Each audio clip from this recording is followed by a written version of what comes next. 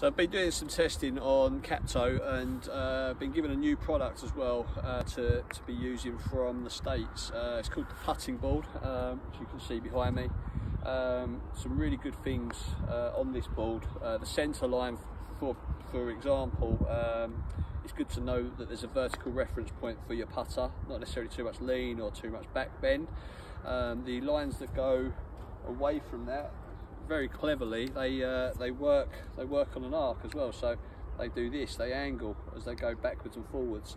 Now that makes sense to me because you pivot from the centre of your body, and in rotation your shaft is never staying vertical. There's never any forward lean or never any back bend. So doing some of the stuff with my Capto and the putting board, there's a few things that I thought I would show you.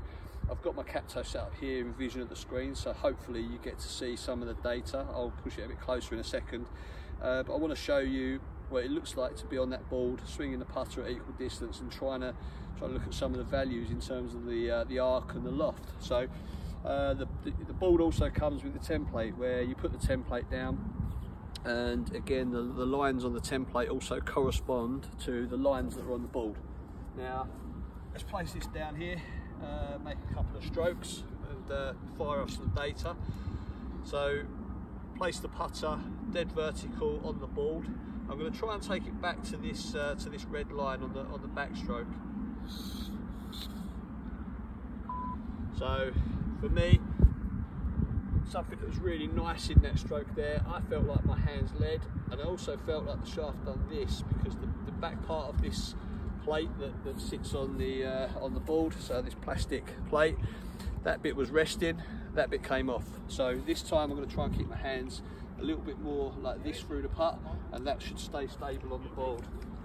So let's go for that. Try and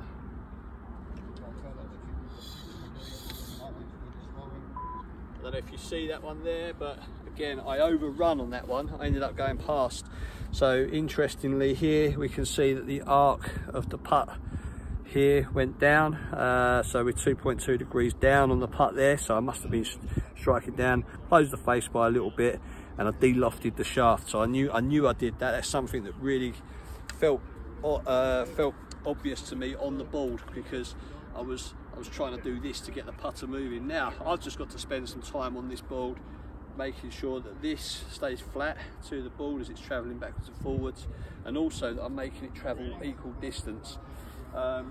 One thing that I've got to say is this board here is at a 71 degree lie angle, so the actual ball sits at exactly the same angle as the putter.